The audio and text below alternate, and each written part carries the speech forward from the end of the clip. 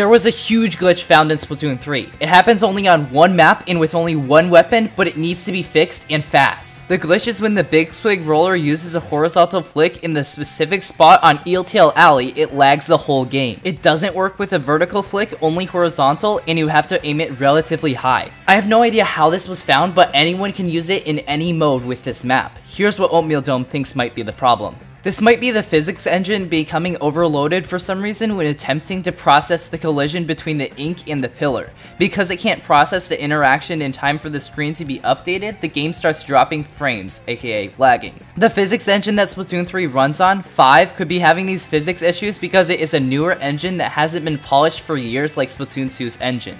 What do you think Nintendo will do about this? Do you think that they'll ban Eeltail Alley like they banned Rainmaker a couple months ago? I guess we'll have to wait and find out. Thank you guys so much for watching. Make sure to like and subscribe. We are trying to hit 5,000 subs before the end of the year, and if we do, I will do a long celebration stream where I do your Splatoon 3 challenges. See you guys next time.